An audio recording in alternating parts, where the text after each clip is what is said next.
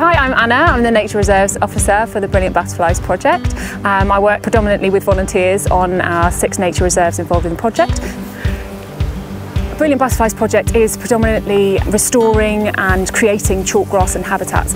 And in this country, chalk grassland has actually declined by 80% in the last 75 years. So anything that we can do to preserve even the smallest area of it is really valuable.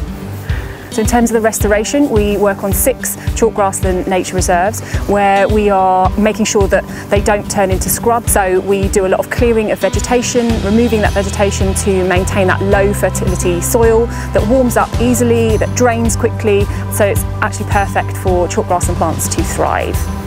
People are really keen to help their local green space. When we promote our volunteering sessions or our engagement events, they come down onto the reserves and they're blown away by the space itself and also the amount of wildlife that they can see there.